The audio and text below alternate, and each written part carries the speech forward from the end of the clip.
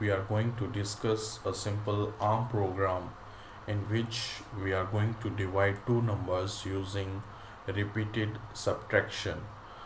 So let us take a look of a simple program where we take first number in value 1 as 0.6 and second number 0.2 in value 2, and we are going to divide this 6 with 0.2, so we will get a result of 0.3 in quotient and remainder equal to. How this division is performed using repeated subtraction. Using repeated subtraction, this number 0.6 is subtracted with 0.2 second number, and it should be subtracted until we get a result equal to 0 or a negative number. So to check this result equal to 0 or negative, we use a BPL instruction. So BPL instruction is a branch if positive. If a number is greater than 0, then this operation is going to be performed. If number is equal to 0 or negative, then this branch instruction is going to be not executed. It should be exit from the loop. So this is a main instruction how we can perform the operation of repeated subtraction. So let us take a look of complete program. In this area we define program. In main section we define the instructions. LDR is used to load the register from the value. This is value 1 is a variable which is defined right here.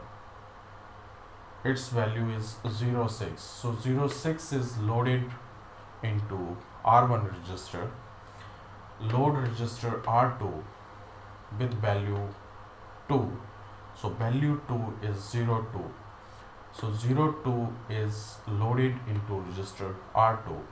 So here R1 equal to 0.6, R2 is equal to 0.2. So this is 0.6, this is 0.2, and here we load R3 register as a 0.0. So R3 is a 0.0. Now right here we perform subtraction. R1 is subtracted from R2. So R1 result is R1. So R1 is subtracted from R2. Here R1 is 0.6. It's subtracted from R2 0.2. So result is going to be 0.4 in this direction. So R1 is right now holding the value 0.4. Now add R3 with 1. So R3, we take R3 as a quotient and R4 as a remainder. So R3 is equal to 1. So in first case R3 is equal to, initially R3 is 0. 0 plus 1 equal to 1. Now we used BPL instruction. BPL instruction is branch if positive. Branch if positive means that it checks an negative flag. If negative flag is not equal to 1, means that it is not set, then it goes to label. So here label is loop. So we move to this label. Again we subtract R1 from R2. So right here R1 is 4 and R2 is 0 2, so we will get a result 0 2 right here. And next instruction, R3 is added with R1. R1 is right now 1 and it is added to R1 with 1. It's equal to 2. Now again we used BPL instruction. It will check this result. This result is again a positive result because it's 0 2. So 0 2 is a positive, means the negative flag is not set, so it move again right here. R1 is again subtracted from R2. Now R1 is 0 2, so here 0 2 is subtracted from 0 2 and we will get a result 0 0. Now R3 is added to 0 1, so R3 is 2, which is added to 1, we will get a result 0 3.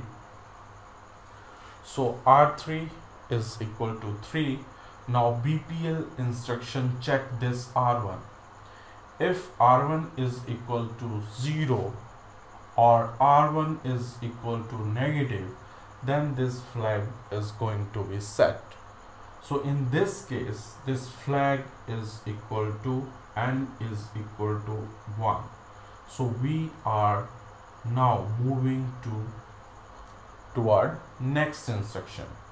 So here we add R1 into R2 and result goes to R4 register. So in R1 register result is 0, in R4 register in R2 register result is value 0 2. So we are going to be add up right here and result is going to be R4. Now we subtract R3 with 1 and we will get a result of R3 right here. So in this manner the whole program works. Now let us take a look in software section where we are going to execute this program. So this is our successive division program right here. We take the input to these values, value 1 as 0A, value 2 as 02. So we start this program from the beginning. Let us change these values. Let us define these values as we have explained. So initially we change this value. Now we are going to build or compile our program. It shows 0 error and 0 warning. After that we are going to debug section and start debugging. So we are executing our program using step by step. So in first instruction R1 is loaded with the value 06, R2 is loaded with value of 02, R3 is loaded with value 00. Now subtraction is going to perform. First R1 is subtracted from R2, means 6 is subtracted from 02. We will get R1 equal to 04. Then we add R3 with 1. So in this register R3 we store quotient, and further this instruction, BPL instruction, check the CPSR. Here n is equal to 0 means that it goes further toward the level which is defined as loop. So we again execute these instructions until we get n equal to 1. This n will become 1 when this result is negative. If this result is not negative, then this n is going to be 0. If this result is negative, then this n is going to be 1. So after this we subtract again, we add the number, then we again subtract the number, we will get a result 0. Then we again execute this. After getting the result 0, it goes again to this subtraction command because this n is not equal to 1. After execution, now this n becomes 1. So after this, the pointer is not going to backward direction, it is going to into forward direction. So let us check. Right now pointer is here and it checked this negative flag, and this result